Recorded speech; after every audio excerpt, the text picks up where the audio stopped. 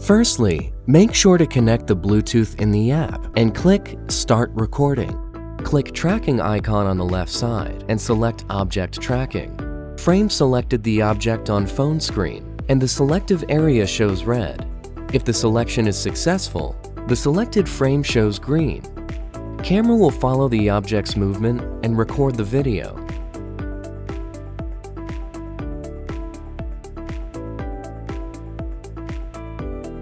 Please be aware that if the object moves too fast or not appear on phone screen, the selected frame will turn red and show Search Target. You only need to reselect the object on phone screen to restart the tracking.